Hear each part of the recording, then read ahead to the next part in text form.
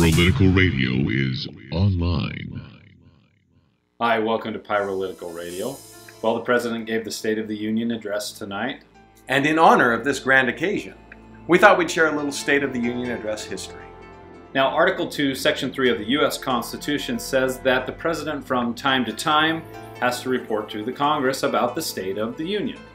And that's exactly what President George Washington did. And as the first President of the Union, he stood in front of Congress, as President Obama did tonight, in order to deliver an address on the State of the Union as it exists.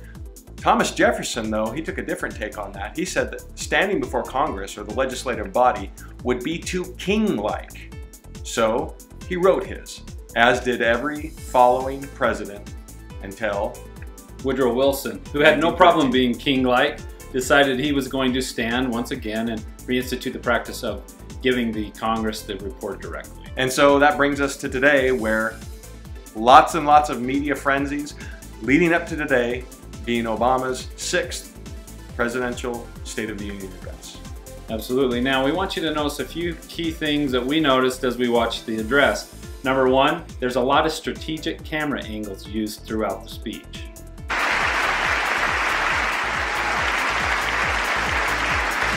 Also, John Boehner seems to have just eaten a lemon every time you see him.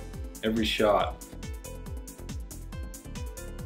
And when the President wants to humanize a policy, he'll show us a sympathetic face. We're going to see an astronaut, a hardworking mom, and a soldier when key policy initiatives come up.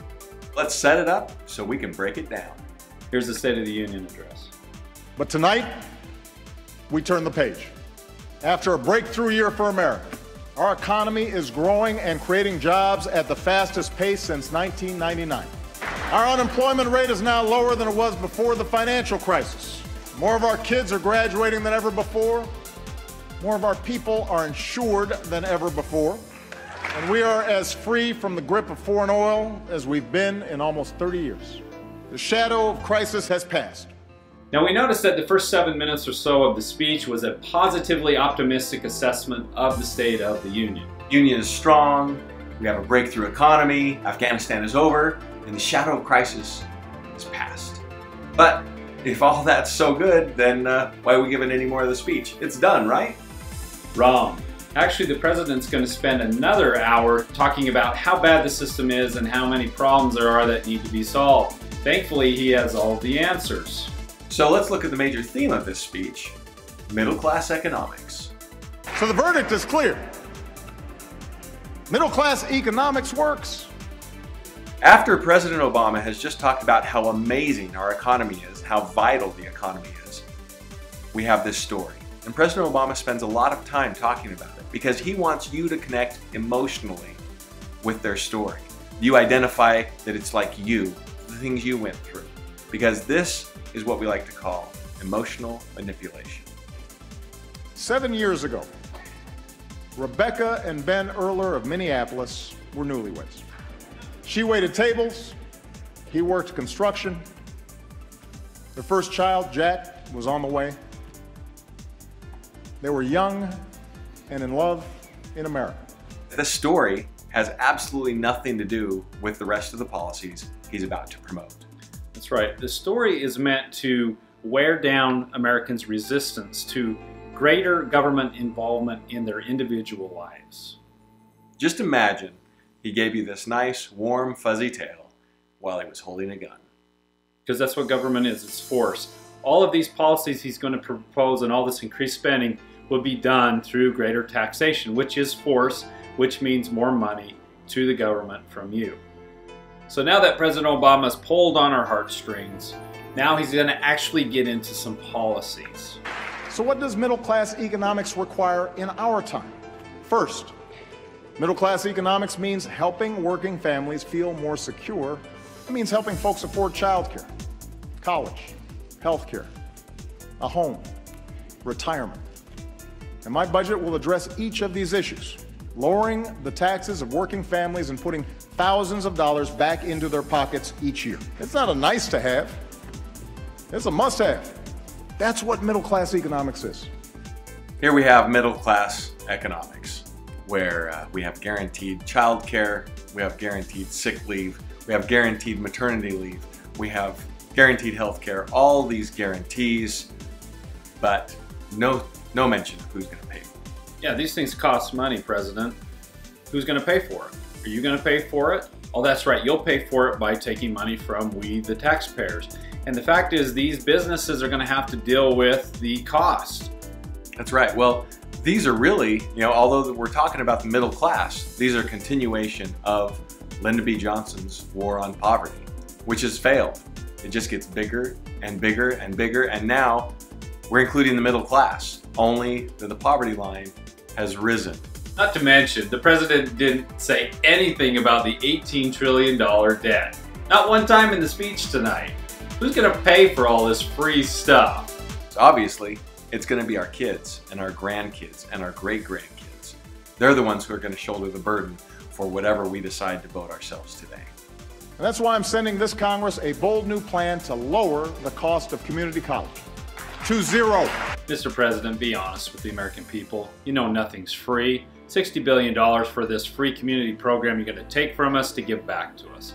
Makes no sense. The general assumption here is that you have to have a degree to find a job, where in our current economy, there are a lot of overqualified, highly trained, highly skilled individuals that can't find a job because of their level of qualification.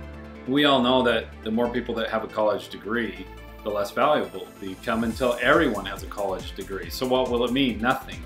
Nowadays, a master's is what a bachelor used to be because there's so many degrees out there already. And in the immortal words of Syndrome from The Incredibles, when everyone is special, then no one is. And once again, not one mention of the debt. All this does is add to the debt. It makes the economy worse for every job seeker out there who went through college. We're demonstrating the power of American strength and diplomacy. The next focus of the State of the Union address is war. The continuation of never-ending war and global police policies. It's funny given that the president said this. We're upholding the principle that bigger nations can't bully the small. What exactly are we doing around the world? You try to answer that question. Well, here's just a few of the war policies that the president wants to continue and expand.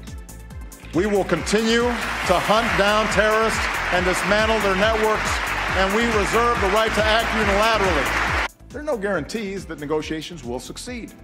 And tonight I call on this Congress to show the world that we are united in this mission by passing a resolution to authorize the use of force against ISIL. And I keep all options on the table to prevent a nuclear Iran. But we will succeed. So the president talks this big game about establishing peace around the world, but in reality his rhetoric is just the opposite. He assures us that he has no issues whatsoever in being the bully. And he said that he unilaterally wants all options to be available on the table.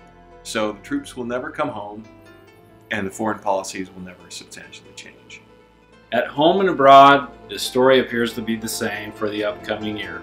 Surveillance, war, sanctions, rinse and repeat. But there was one ray of light in all of the rhetoric that was spilled out tonight. And that was the news of Cuba. In Cuba, we are ending a policy that was long past its expiration date. He's been working on this for a little while. It was announced a few weeks ago that he was going to remove the sanctions against Cuba. And I think that's a great idea. Yeah, 50 years worth of sanctions obviously didn't have the intended effect. So let's just end that. And maybe our pseudo-free market capitalism can seep into the culture down there and cause some change. Maybe the people get a taste of freedom and it will make a difference. And it's not going to cost any additional taxes to make this happen either. So it's a great deal. Plus it'll be a boost to their economy. Plus, hey, Cuban cigars. I'm sure lots of people are excited about that. So to summarize the State of the Union address, like many of its recent predecessors, it offered general platitudes squished between nuanced catchphrases and policy names with no substantial change to policy in general. Look, we think most Americans would like to see a president who understands his proper role within the executive branch and would like to see Congress scale back his power to within its constitutional bounds and get out of the lives and business of the American people. This is good news, people.